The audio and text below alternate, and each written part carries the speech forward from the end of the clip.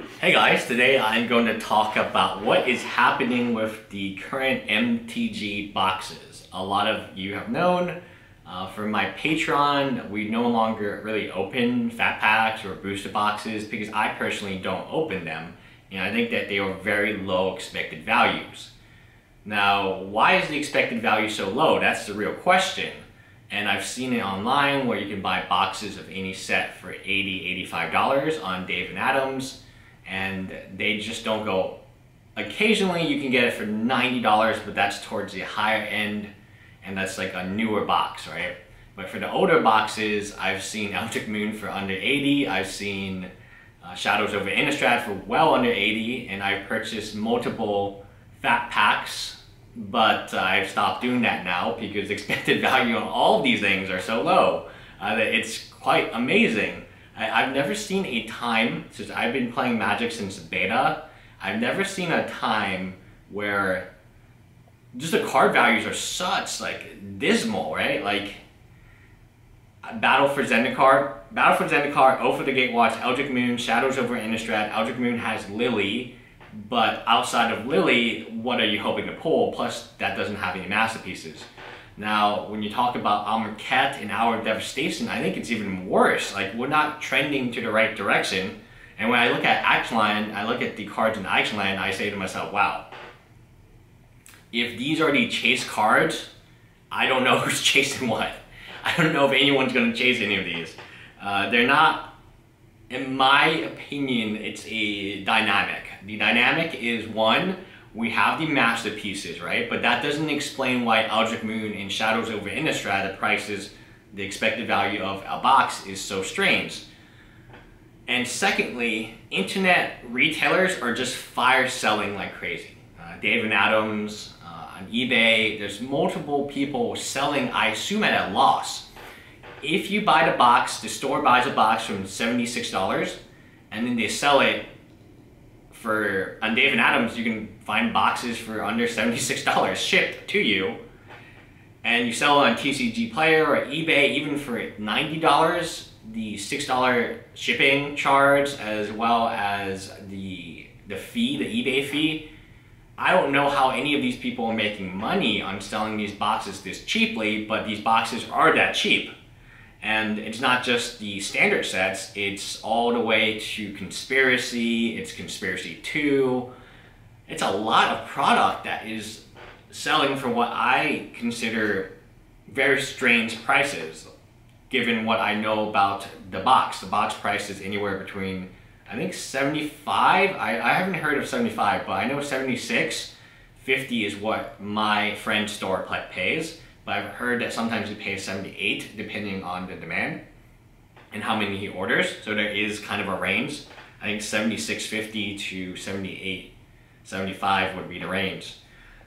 And he doesn't get it. Like, how are people selling these boxes for $80, $82, $85 online when, you know, you're selling it via eBay? Like, there are a lot of eBay fees, there's a lot of shipping and handling fees. He hasn't yet figured out how they can do it. So what has happened to the Magic Gathering sets? They have just been really bad.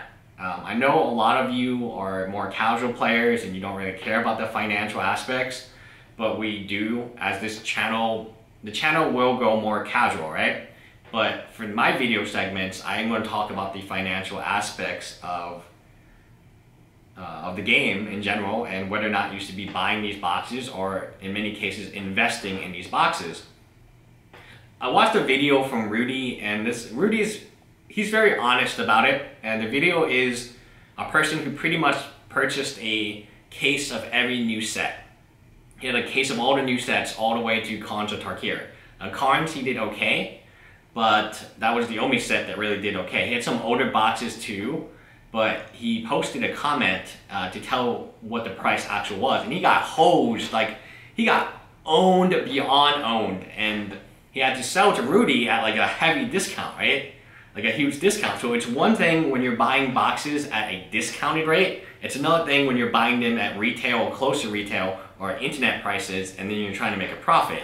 I don't see how buying a case of every new set, okay, I have a case of Amonkhet, I have a case of Shadows of Innistrad, I have a case of Eldritch Moon, I have a case of over the gatewatts. I don't see how this can be considered an investment vehicle with any inkling of success within the next 5 years. There's just too much. Since RTR, and I will include Contra here. Contra here is a little different because the quality of card, not even a quality card, there's just 5 fetch lines in it. I mean, it's really that simple. If you had to explain why Contra here is doing better than other boxes, there's 5 fetch lines. There you go.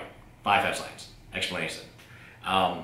And of course, they can print any, let's say they print 5 more fetch lands. They reprint the fetch lands or the shock lands in a new set. That set will be semi-good. Even if all the other cards are not good and it's reprinted into Oblivion, people will still want the fetch lands. And that's what happened to Cards of Dark here. But when you go all the way to RTR, you can still find RTR for $80 a box all day long.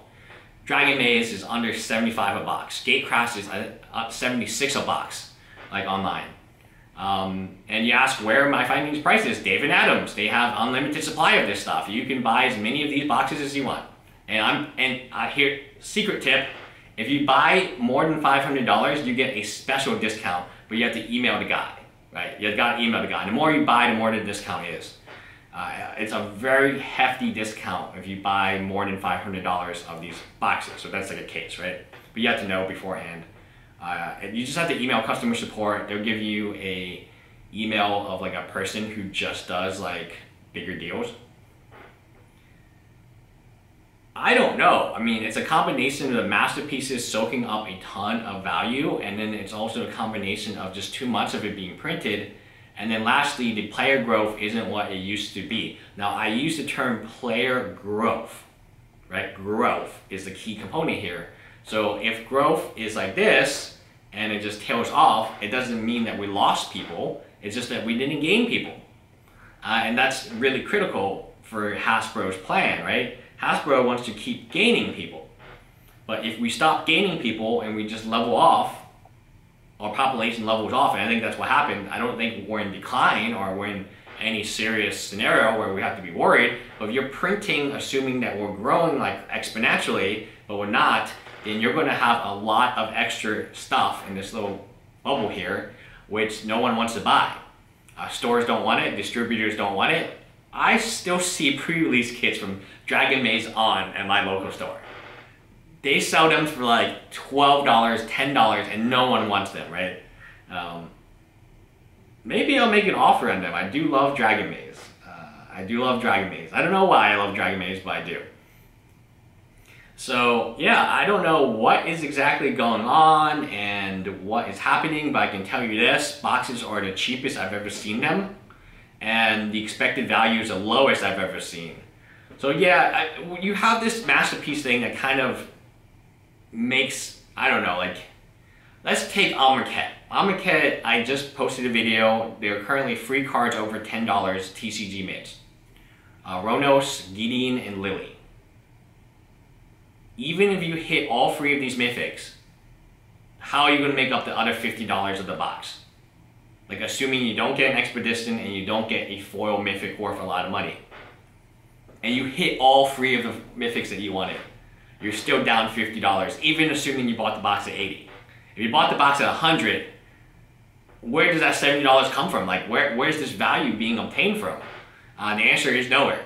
The answer is you got owned pretty badly by opening that box. Now, that being said, if you draft it, you have fun, you buy what you need in terms of singles, yeah, you can play this game and it's the cheapest you can ever play it, which is fantastic.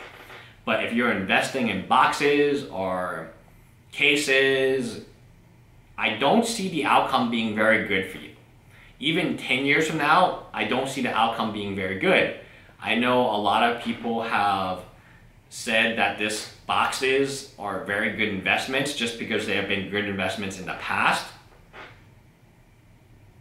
Things change. Companies get new CEOs, which Hasbro or Wizard of the Coast has. Just because something was great, something like, oh, I bought a box of Revise and now it's worth like a lot of money. Maybe if I buy a box of Amonkhet and I wait 20 years, it's going to be worth a lot of money. No, that's not going to happen. Because just like any, I give speeches, I don't know why I do it, but I speak at multi-level marketing events a lot. sometimes legal, sometimes marketing, and it's always interesting. I don't do multi-level marketing and we don't have any clients that do it, but one of the things is if it's growing so fast, eventually you hit a point that you can't grow anymore at multi-level marketing because everyone is like buying the product, right? Because it's exponential growth. I think that's where Magic is. Magic is at the point where everyone who wants to play Magic, everyone who wants to learn about Magic, there's enough presence that they would figure that out. And you cannot, and they're printing boxes as if we're still going to exponentially grow, but that's not no longer happened. Like if I was super excited when Dragon Maze was $80 a box, like or 75 when it came down to $75 a box. When Dragon Maze was like released, I was like, holy crap, this is amazing. Fat packs are 20 bucks, boxes are $80. This is like the golden age, and that's why I love Dragon Maze so much. But then like every single box right now is like $80, $82.